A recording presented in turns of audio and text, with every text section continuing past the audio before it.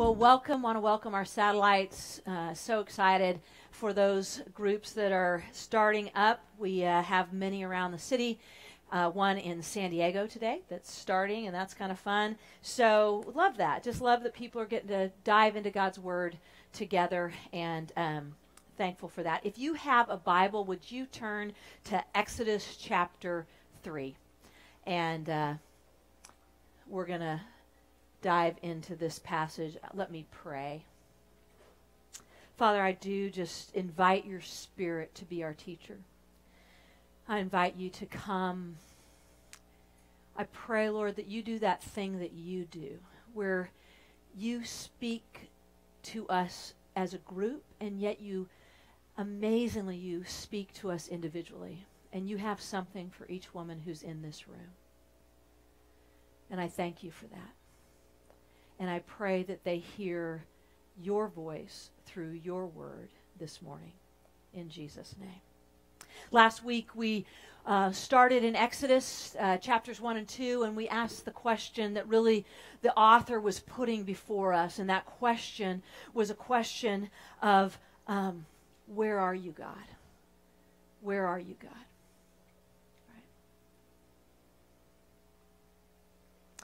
And this week, what we see is we see God showing up. We see God showing up, and that's what we're going to look at in Exodus 3, starting in verse 1. It says, "Now Moses was tending the flock of Jethro, his father-in-law, the priest of Midian, and he led the flock to the far side of the wilderness and came to Horeb, which is also called Mount Sinai in other places, the mountain of God." Now, we have to remember a few things about Moses, right? Some things we saw last week. That Moses was a Hebrew baby. He was an Israelite. You'll see that interchanged in Exodus, Hebrew, Israelite. He was a Hebrew baby who was doomed to death, but was put into the Nile and rescued there by none other than Pharaoh's daughter and her people, right? And so Moses has this amazing history. He's rescued by Pharaoh's daughter, and Pharaoh's the one who wanted him dead, wanted all the baby boys dead. And so he grows up in Pharaoh's household. He grows up in Pharaoh's court.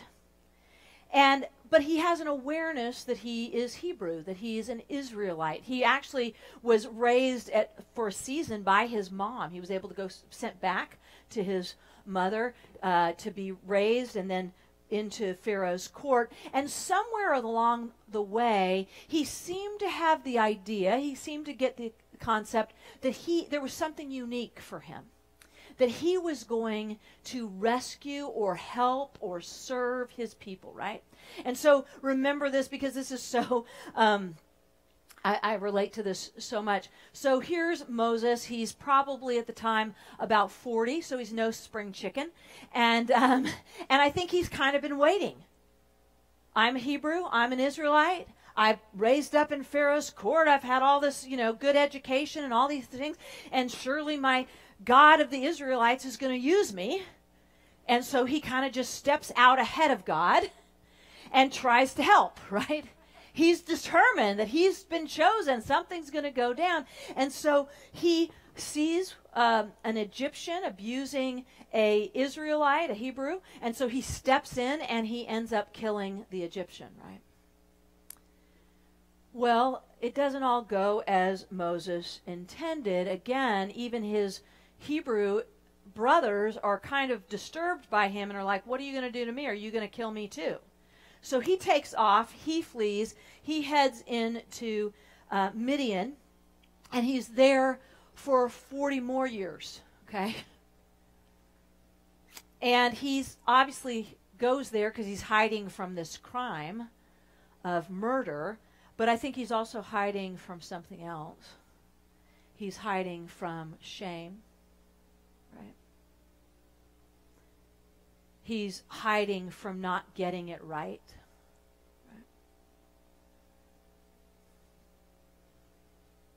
And now we find him, and he's a shepherd. And it's interesting that the author lets us know he's not even a shepherd of his own flock. Right? It's his father-in-law's flock. How embarrassing, right? He can't even get his own sheep. And to add salt to the wound, because he was raised in that Pharaoh's household, he was raised in the Egyptian court, if you will, he would know, and I think he would feel this, Egyptians despised shepherds. It was the lowest of low. If you're going to do anything, you do not want to be a shepherd. So here's Moses. He's hiding. It's been 40 years. He thought he was going to be something. And he's nobody. He's a shepherd who's kind of walked his father-in-law's sheep probably 4 or 5 days out to get them something to chew on or whatever it is. And he's got this despised profession. And this is the piece I want you to hear. This is the piece that is a theme that runs really throughout the Scripture in so many other people's lives. And I think it has probably happened in your life, some of your lives as well. Moses is not looking for God. That's important here. Moses is not looking for God,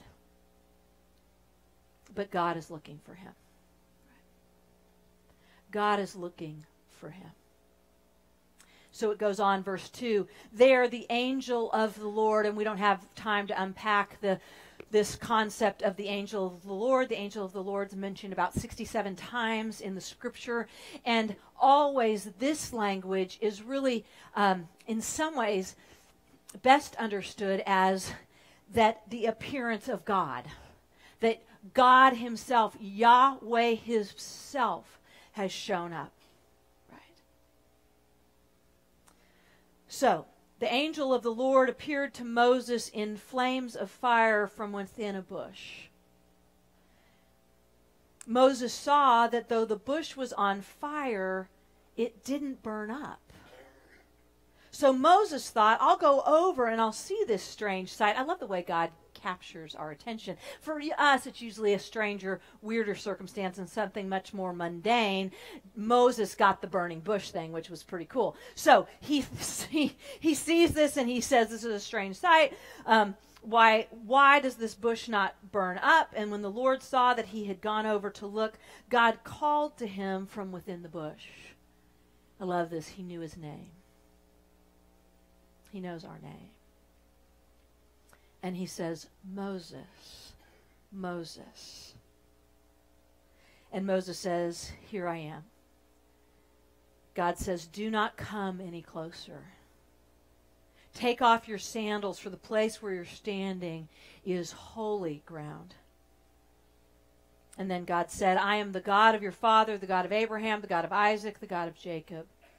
And at this, Moses hid his face because he was afraid to look at God. God shows up. He shows up big. And he shows up holy. God is holy. Where God is, there is holiness. And this is what I want to talk about this morning. I want to talk about holiness. Because there is no understanding of God apart from holiness. And hear this, there is no understanding of grace apart from holiness. You see, we want to separate those two things, and we want to go, well, there's grace. This is a church that's really into grace, and this is a church that's really into holiness. No. There is no understanding of grace apart from holiness. There is no understanding of who I am and what I was made for apart from holiness. There is no understanding of your identity apart from holiness. And so I want to say 3 things about holiness. The first is this. God's holiness is everything. God's holiness is everything. Pastor and author Sam Storm says it this way, and you kind of have to hang with his quote, but he says, the holiness of God only secondarily refers to his moral purity and his righteous character. What he's saying is, we think of holiness, and it is purity, it is righteousness, it is all of that, but that's not only what it is. It primarily, Storm says, holiness of God primarily points to his infinite otherness. Okay, this is deep. To say that God is holy is to say that he is transcendentally separate. Holiness is not one attribute among many. Everything about God is holy. Each attribute partakes of his divine holiness. Everything about God is holy. Jerry Bridges, who wrote a book that I read in college that no one would read today, called Pursuit of Holiness. Who's going to buy that book? The three of us who read it in 1980. We like books today that are in pursuit of me, in pursuit of my identity, in pursuit of this. But Jerry Bridges wrote this book, and it actually was profoundly impactful to me as a college student. But Jerry Bridges wrote this book, The Pursuit of Holiness, and he says this: holiness is the perfection of all of God's attributes. Holiness is the perfection of all of God's attributes. His power is holy power. His mercy is holy mercy. His wisdom is holy wisdom. We could go on. We could say his grace is holy grace. His justice is holy justice. His wrath is holy wrath. His love is holy love. His holiness defines everything. You with me? And his holiness elicits praise. This is what Moses would later write in Exodus chapter 15. Moses writes a hymn. And in that hymn, he declares this. He says, "Who is like you, O Lord?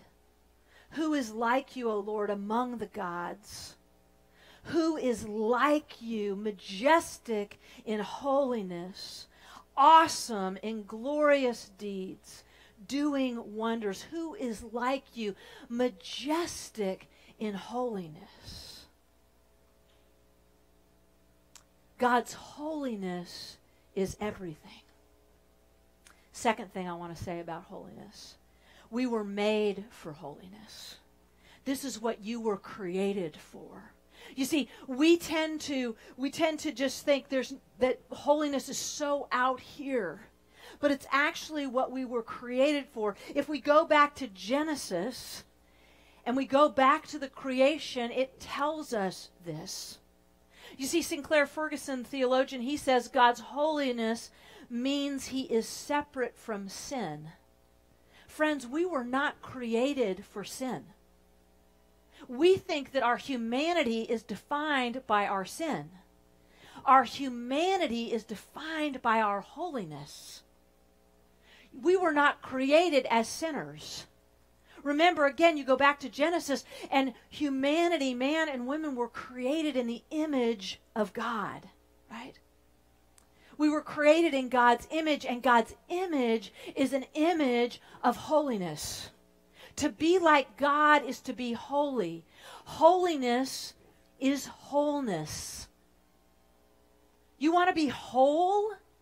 Everybody wants to be whole. Everybody wants to know their identity. Everyone wants to be true to themselves. You want to be true to yourself? Be holy. But here's the problem. We can't be holy on our own, right? Because, again, in Genesis, this thing entered the world. We call it sin. It's a turning from God.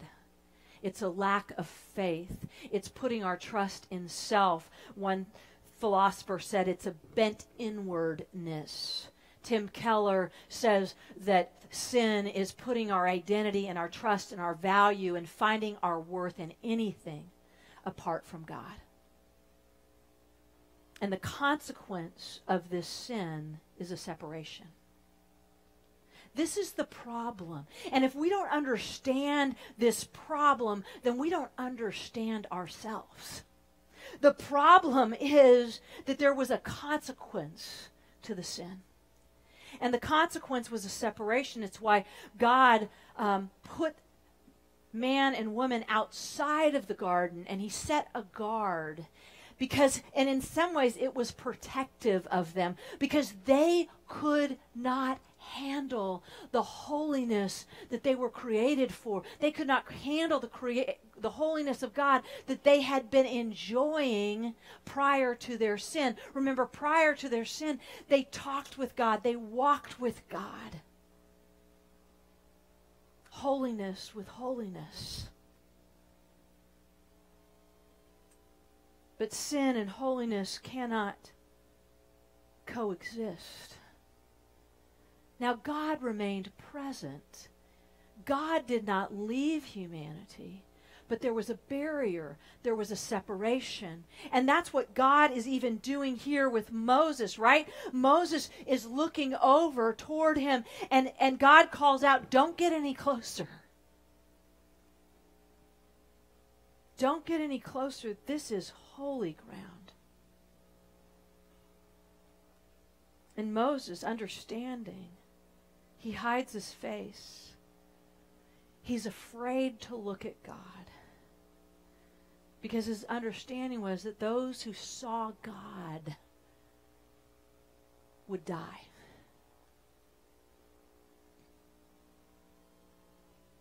We long for holiness. We were made for it.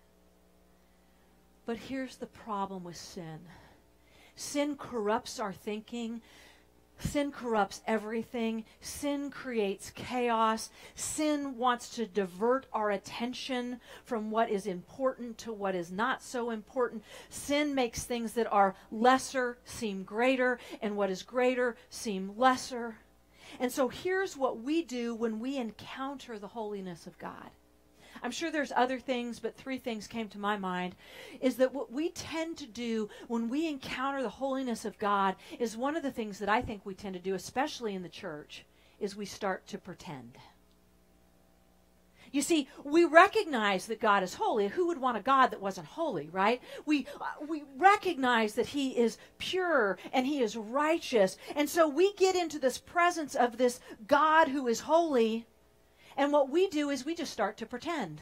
I'm holy too. We put on pretend holiness, right? You ever do this? I remember I used to say this.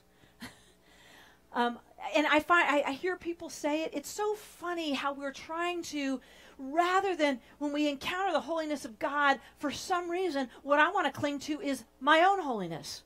I want to make sure you know I'm okay. So we say things like this. I used to say things like this. You know, before I became a Christian, I did this or I was this, but, you know, I wasn't that bad. And people will, oftentimes they'll be sharing their story of how they came to faith in Christ. You know, I really wasn't that bad. Or they actually tell me of everything awesome they are, right? Which, great, you are awesome. You probably are awesome. You've done great things, right? But we're just pretending.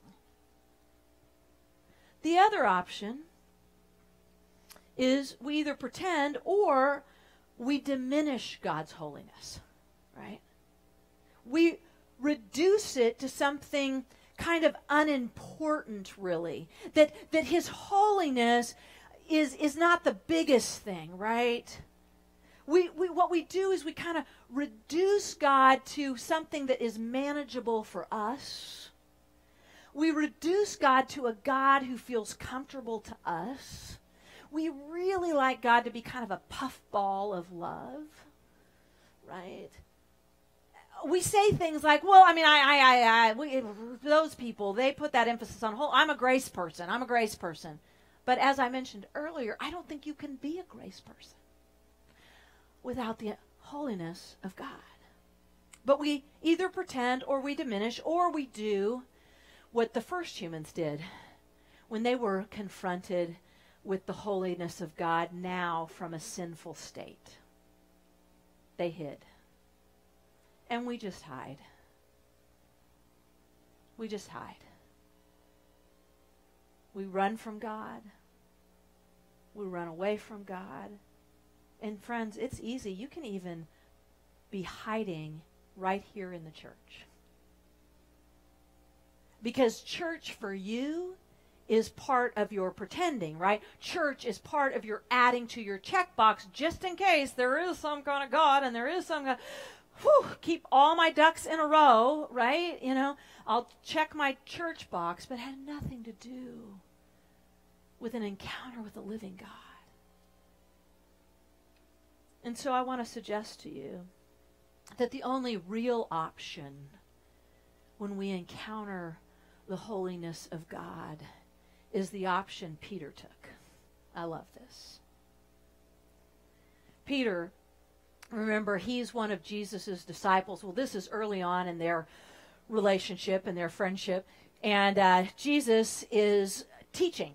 He's a rabbi, and he's teaching, and he's got kind of the people are pressing up against him and all that kind of stuff. And so they're along the shoreline. And so he jumps in Peter's boat and asks Peter if he'll kind of push it out a little bit so that Jesus can teach from, Jesus probably got a little introvert in him. He doesn't want everyone right in his space. And so he's going to teach from the boat. And so he's teaching from Peter's boat. And Peter's hearing his teaching. A teaching that's different than any other rabbi. There's a holiness. Again, he's having an encounter, an experience, the presence of holiness right there with him. Jesus is God in the flesh.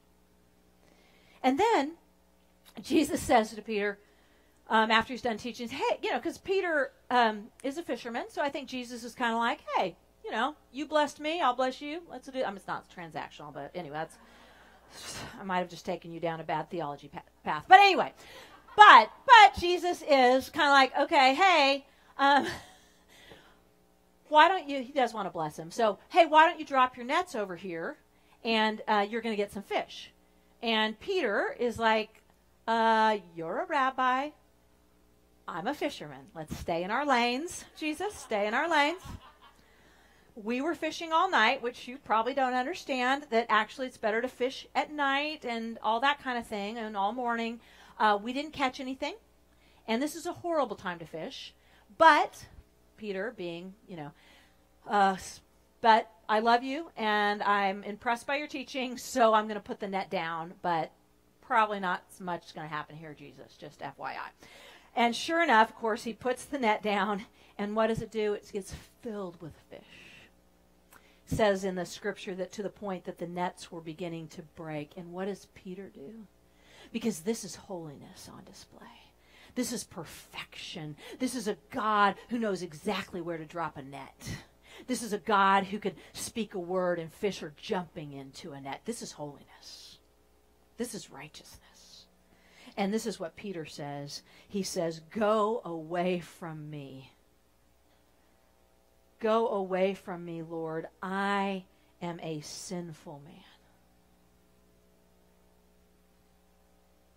That's a good answer.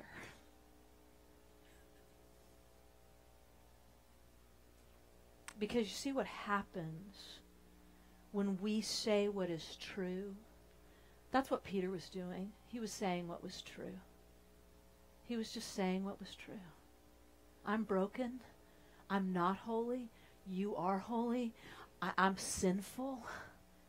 Get away from me. But when we say what is true, what the image that came to mind for me was Narnia. It's that moment when the snow begins to melt. Because in Narnia, the snow and the winter represented death. And the wages of sin is death. But when we say what is true, the snow begins to melt. The curse begins to reverse. When we say what is true, there is now room for true grace to actually do its work.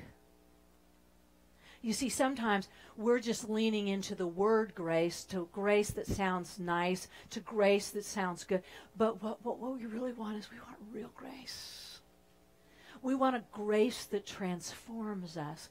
We want a grace that changes us. We want a grace that invades us in such a way that we are made what we were made to be. We are made holy. That's what grace does. It makes us holy.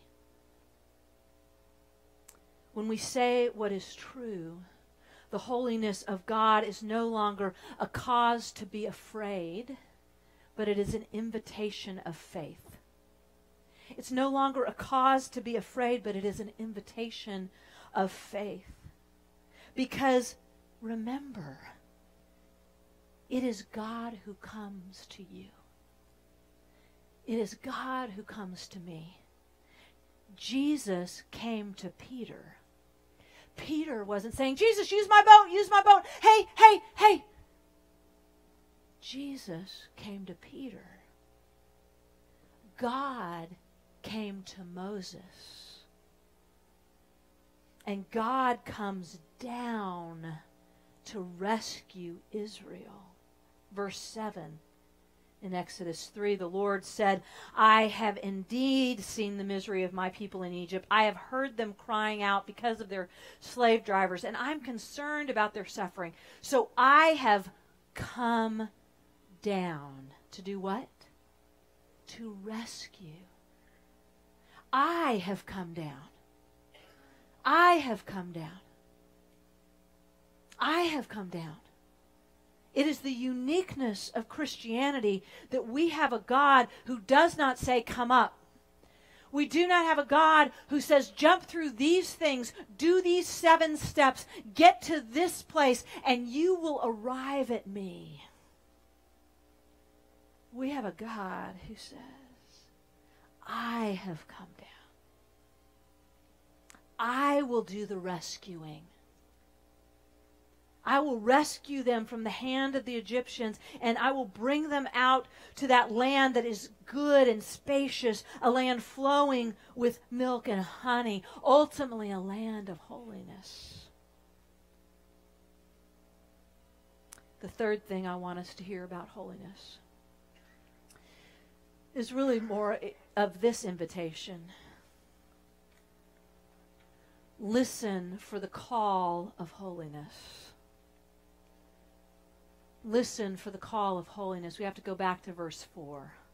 This is one of the things that most stunned me in my preparation time and in my study. In verse 4, the first thing that God did was he called to Moses, but he did it in a unique way. He said, Moses, Moses. Now the readers of this time, because would understand this. We don't necessarily understand it, but in ancient Semitic culture, addressing somebody by saying their name twice was a way of expressing endearment. It was a way of expressing, actually a couple of the commentaries use this language, affection and friendship. So Moses would have known immediately that this voice out of this burning bush was inviting him to affection, to friendship. It was expressing endearment, right? But then it was God, and he didn't know, I don't know, I'm not supposed to look on him. But here's what's beautiful. The holiness of God is not harsh. This is what you need to know about holiness. The holiness of God is not harsh. We think holiness mean wrath God, grace loving puffball God. But remember, it is holy grace, and it is gracious holiness. God's holiness can never be separated from anything that he does. And his holiness is not harsh. It is full of affection and friendship. All Moses had to do was to turn and to look. Later, it's interesting to me, Moses would describe God as a consuming fire. And I might be making a leap here, so I'm just saying that. I might be making a leap. But I found this interesting, again, as I was just praying through this passage, that there's this bush, and it was on fire, but it was not destroyed. And I just had this picture of that's what the work of Jesus is like. Because of Jesus, we can have an encounter with God. And we can be consumed by the holy presence of God and yet not be destroyed. Jesus is the visible image of the invisible God, the Scripture says. And we are not invited to look away from him. We are invited to look right at him. Because of Jesus, that holiness of God can surround us, consume us, but not destroy us. Peter, that fisherman, remember him? He would later write so much. If you read his 2 letters in the New Testament, he seems actually to be intrigued with the holiness of God. He speaks of the holiness of God multiple times in his writing. He writes this, "For Christ also suffered once for sins, the righteous for the unrighteous, to bring you to God." The righteous, the holy one, for the unholy one, to bring you to God that you might become holy. That's who we are, and Peter talks about this. We are a royal priesthood. We are holy. So because of Jesus, we don't have to look away in fear. We can come near. And so I just want to invite you, even this morning, would you allow the holiness of God to consume you, to redefine you? Your definition, if you are in Christ, if you have allowed him to come and rescue you, if you have made him your Lord, your Savior, your King, your God, he has begun to reverse the curse. He has rescued you. He has put you in Christ. And you are no longer defined as a sinner. You are defined as holy. You are defined as what you were made for. Live in your holiness. Live in your wholeness. Lord, we receive that. And I pray for anyone here, Lord, who has never surrendered themselves to you, who have maybe been on a treadmill of trying harder, of striving more, and they just this morning even, they just need to let you rescue them. They need to let you come after them. I pray. If that's you, I just pray you would just receive that. You would just receive God's rescue. And those who have been rescued, who have placed your faith, your trust in Jesus, would you embrace the holiness that he has covered you with? That when he put his Spirit in you, his Spirit is the Holy Spirit. Holiness lives in you. holiness lives in me. Oh God, forgive us for settling for so much less. We thank you. We thank you that we don't have to pretend holiness.